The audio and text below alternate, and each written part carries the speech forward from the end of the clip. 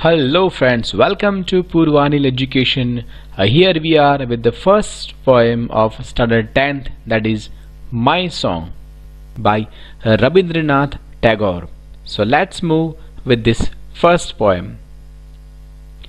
Here in this poem friends, આ કવિતાને સમજતા પહેલા જે ટફ વર્ડ્સ છે એને સમજી લઈએ આપણે. અહીંયા પહેલું તમને આપ્યું છે WIND, that is wind. Two wind એટલે કે વીંટાળવું. એની જસ્ટ નીચે તમને આપ્યું છે ફોન્ડ આર્મ્સ એટલે ફોન્ડ પ્રેમાળ અથવા તો હેતભર્યું એના સંદર્ભમાં છે. અને અહીંયા આપ્યું તમને આર્મ્સ, દેટ ઇઝ હાથ. ત્યારબાદ છે વિસ્પર. વિસ્પરનો મતલબ થાય છે ધીમા અવાજે બોલવું અથવા તો કાનમાં કંઈક કહેવું. ત્યારબાદ છે ક્રાઉડ. ક્રાઉડનો મતલબ થાય છે ટોળું.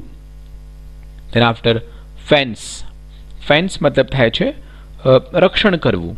ટુ ફેન્સ દેટ મીન્સ રક્ષણ કરવું. ત્યારબાદ છે અલુફનેસ, દૂર રહેવું તે. ત્યારબાદ છે ટુ ટ્રાન્સપોર્ટ એટલે કે ટ્રાન્સપોર્ટ અહીંયા તમને શબ્દ આપ્યો છે, દેટ મીન્સ એક ઠેકાણેથી બીજા ઠેકાણે જવું તે. વર્જ સીમા અથવા તો છેડો. અનનોન દેટ મીન્સ અજ્ઞાત. ફેથફુલ. ફેથફુલનો મતલબ થાય છે એકનિષ્ઠ. ત્યારબાદ છે ઓવરહેડ, ઉપર, એના સંદર્ભમાં આપ્યું છે. પ્યુપિલ્સ. કવિતાના સંદર્ભમાં પ્યુપિલનો મતલબ થાય છે આંખની કીકી. Then after site. સાઇટનો મતલબ થાય છે દ્રષ્ટિ. ત્યારબાદ છે સાયલેન્ટ એટલે કે શાંત. So this was the meaning of some words which might be tough for you. તમારા માટે કદાચ અઘરા હોઈ શકે એનો અહીંયા મતલબ સમજાવવાનો પ્રયાસ કર્યો છે. જોઈએ આપણે પહેલી જે લાઈન છે અથવા તો પંક્તિ જે પહેલી છે એ what does it means to say. This song of mine will wind its music around you, my child, like the fond arms of love. મારા આ ગીતનું સંગીત તારી આસપાસ એવી રીતે વીંટાશે મારા વાલા બાળક જાણે કે હેત ભર્યા માયાળુ હાથ. This song of mine will touch your forehead like a kiss of blessing. મારું આ ગીત આશીર્વાદના એક ચુંબનની જેમ તારા કપાળને સ્પર્શ કરશે. When you are alone, it will sit by your side and whisper in your ear. When you are in the crowd, it will fence you about with aloofness. જ્યારે તું એકલો હોઈશ તે તારી બાજુમાં બેસીને તારા કાનમાં ગણગણશે. જ્યારે તું ટોળામાં હોઈશ તે તને ટોળાથી દૂર રાખીને તારું રક્ષણ કરશે.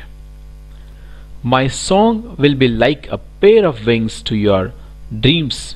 It will transport your heart to the verge of unknown. It means to say કે મારું આ જે ગીત છે તારા સપનાઓને પાંખો આપશે. તે તારા હૃદયને અજ્ઞાતની સીમાઓ સુધી લઈ જશે. It will take you too far.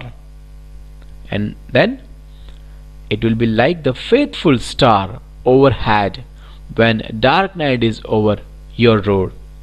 It means to say કે તારા માર્ગમાં જ્યારે અંધારી રાત આવશે ત્યારે તે એકનિષ્ઠ તારાની જેમ તારી સાથે રહેશે, તને રોશની પૂરું પાડશે.